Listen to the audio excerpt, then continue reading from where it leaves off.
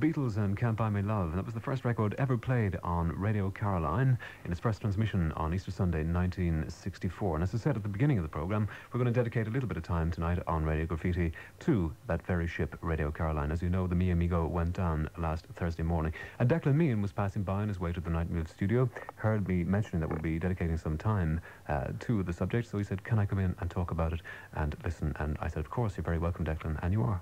And you did. You said it like that. And you're very welcome. And also something that I know will please Declan and an awful lot of other people, that voice that closes down Radio Luxembourg now every night, or every AM, I should say.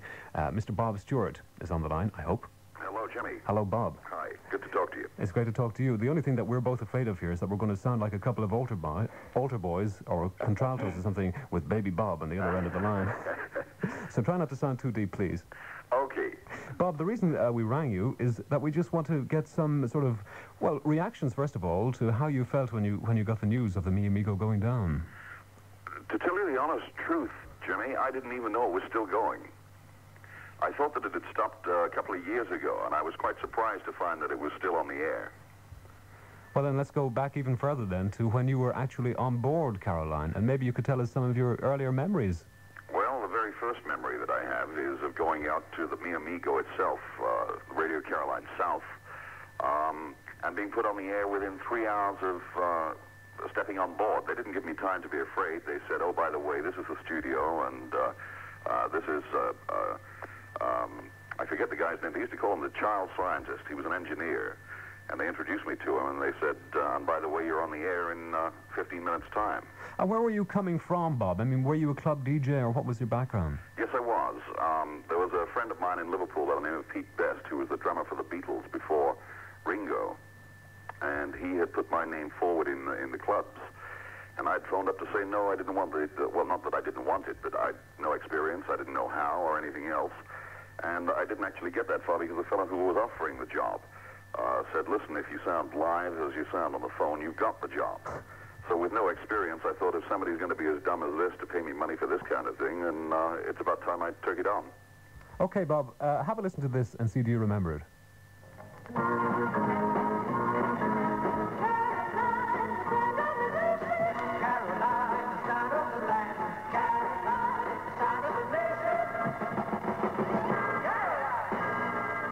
Yes, I remember it well.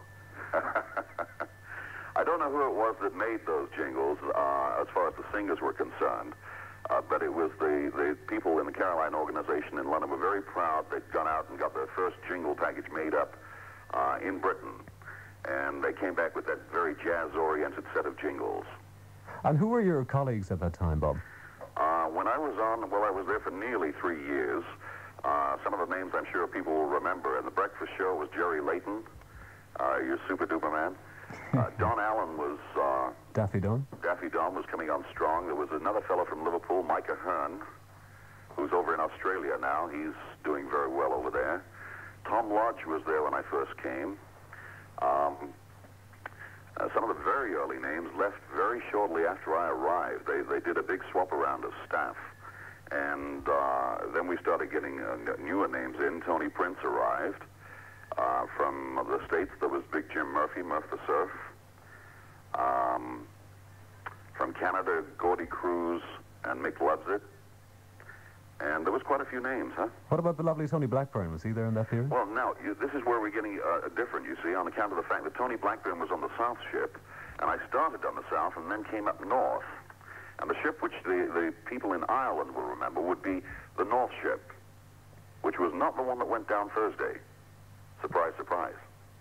Right. Well, what about conditions? I mean, sometimes it's difficult enough to run a show when you're actually static, sitting in a studio, and your grams can act up. But I mean, what's it like sitting there in a rough sea? It was great fun because the chair that you sat in was on casters. The microphone was swinging from a chain, and if the ship rolled, you really had fun and games trying to be in front of the microphone. Numerous other little things. We were good with records and turntables up until about force 6 gale. And at that point, the turntables which we had, which are American Gates turntables, they had the pickup on, balanced in a hydraulic fluid. And at force 6, the pickup would start sliding around over the record on the turntable. And so we had our Austrian engineers do a little jiggery-pokery there. They took the hydraulic fluid out, replaced it with treacle, and that was good for another little bit of gale force up to force 8. And at that point, we had to go onto tape. Exciting times. Well, I'm going to have a little baby Bob bash right now, and I'm going to lay this cart on you. Have a listen to this. Radio and Go-Go. From the north of England, you're in line with the Go-Go Boys of Caroline.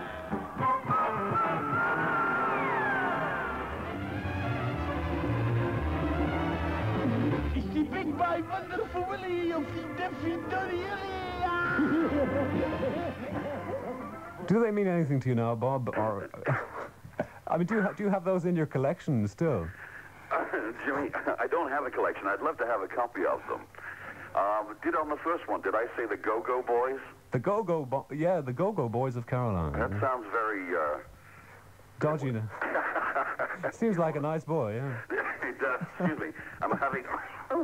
That's that old weather over there in Luxembourg. Excuse me. I'm having the first cigarette of the morning. The first of about 100. The Go-Go Boys, I think I could live without that these days. And the other one, which was Daffy Don Allen's introduction, was done by a Dutch seaman who was drunk out of his head at the time. And he couldn't say Daffy Don Allen. He used to always call him Daffy Donny Alley. There used to be some very fun times on board the ship. And we would always have tape recorders going to try and catch the captain laughing or, whatever it was that was going on board. And then these would be integrated into jingles and experiences and Lord knows what that went on the air. And it was a terrific time for natural fun because with the management being away in London, it was a little difficult for them to stomp all over you if you did step out of line, and consequently it was a great proving ground. You could commit all sorts of mortal sins on the radio and get away with it a lot more easily than you would have been able to anywhere else. Well, Bob, as I mentioned, my colleague and friend Declan Mean is here with me, and he's a great fan of Caroline and a great admirer of yours. And besides looking for a job on Luxembourg, I know he has a few questions to ask. Okay. Hello, Declan. I was just wondering, actually, Bob, and good evening to you, about some of the pranks that used to happen on board Caroline. From our side of the radio, we used to hear maybe Tony Prince or whatever mentioning them. Could you tell us something about those? Oh, pranks. By golly, there was pranks every day. A favorite one was, of course, we worked shift work, and people would be sleeping at all sorts of various hours. Being a ship, it had portholes, it had hose pipes, it had fish floating around, and it wasn't a big ship. I mean, you could stand on deck, and with a lengthy piece of string and a dead fish on the end, you could manage to get it through somebody's porthole and wake him up in a bright and breezy manner with a fresh fish in the face that way. Anything to amuse yourself, because in a 2-week period, it could get boring unless you did something like that, We did all but kill each other. Yeah. Actually, looking back on it, Bob, going to school at the time, we heard rumours about the swinging London, and of course we knew the Beatles and the Rolling Stones, and Tamla Motown was breaking as well. But turning on the radio, we were sort of confronted with BBC and RTE in a similar position, just having, say, 1 or 2 programmes a week as pop music. Terrific, actually, to switch on the radio and get all-day music. Yes, this, in that respect, Caroline had a major influence on the listening patterns in the United Kingdom. RTE, I'm not sure about their programming hours for pop music at that time. Very similar to the BBC at that time. Was it? It was a very limited format in that case. And, of course, Caroline was based on the American system of top 40, non-stop music. The result being, of course, Radio 1 for the BBC, and I think Radio Éireann came across with something. As far as Radio Luxembourg was concerned, they actually did a major change around because way back in those days, we had sponsored 15-minute and half-hour and 1-hour programs, and the disc jockeys were based in London, recorded these and sent them out on tape. The result of Caroline was that they did away with those programs, changed the format to spot advertising, and based the disc jockeys live in Luxembourg. And that actually happened in 1967, but as a result of pirate radio. Bob, we're going to have another little memory on cart, so hold on for this one. Presenting Caroline's Men of a New Breed. music, that Jerry Superlatum. Daffy Don Allen. Baby Bob Stewart. Nick loves it. Tony the Prince. Jerry King. They're Caroline's men of a new breed. The men who make radio active. Music, that's our middle name. What about those men of a new breed, Bob? Are you still in contact with them? Funnily enough, I played a game on Gordy Cruz. Well, Tony Prince, as you know, is program director for Radio Luxembourg now. Right, yeah. Gordy Cruz, about 1972, I'd never spoken to him, and I used to, on Radio Caroline, I used to tease him by saying, I bet you're a real goofy little kid, weren't you? And I thought one night in 1972, I'd got nothing to do, and I thought, I'll try and trace down some of these boys. And I started with Gordy, who was possibly the nicest person I've ever met. Is a hell of a nice guy. And I knew where he was originating from in Canada prior to coming to Caroline. And so I got on the international telephone directory system, and I eventually, after about 5 phone calls to Canada, traced him down to a radio station. And my intention was, he not knowing that I was going to call, simply to get him on the phone and say, I bet you was a real goofy little kid, wasn't you?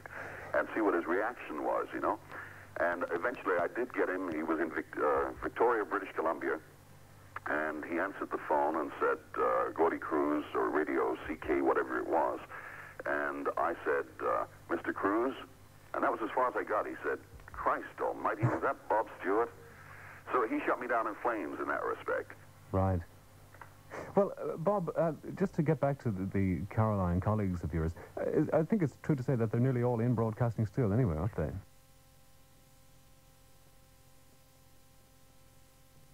So many of them. In fact, the North Ship, where I eventually spent most of the time, had a smaller turnover of disc jockeys than the South. The South Ship, in 3 years, went through over 200 disc jockeys.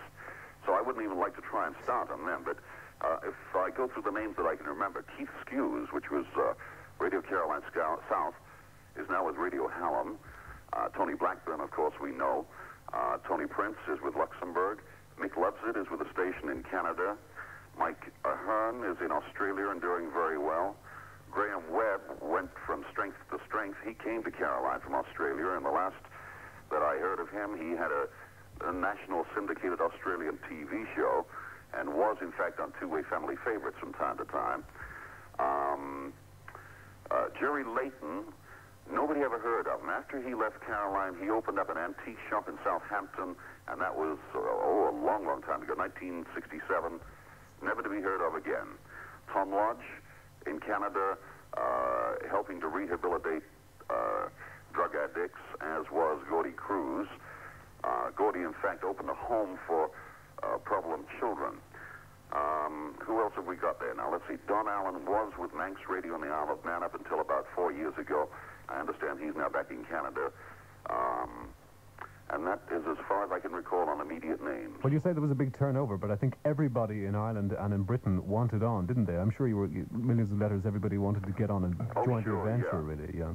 Well, we've got another memory on tape for you, Bob. So have a listen to this. Okay. Now, tonight I'm feeling a little bit nervous. I've got to admit it. I really am feeling a wee bit nervous because all of a sudden, around about 3:05 this afternoon, it hit me like a ton of bricks or like 15 million people.